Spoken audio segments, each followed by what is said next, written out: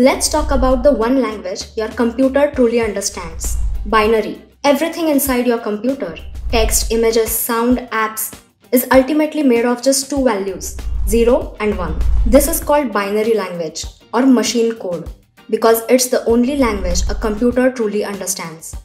But why only 0 and 1? Because computers are built with tiny electronic switches. Each switch can either be off, 0, or on, 1. Each 0 or 1 is called a bit. It's short for binary digit, and when you group 8 bits, you get 1 byte. Now here's something cool. When you type, click, swipe, or speak into mic, you're just triggering tiny electronic signals. The computer reads those signals as zeros and ones and processes them at incredible speed.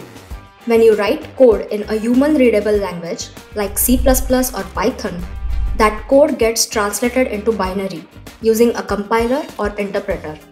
So the computer knows exactly what to do.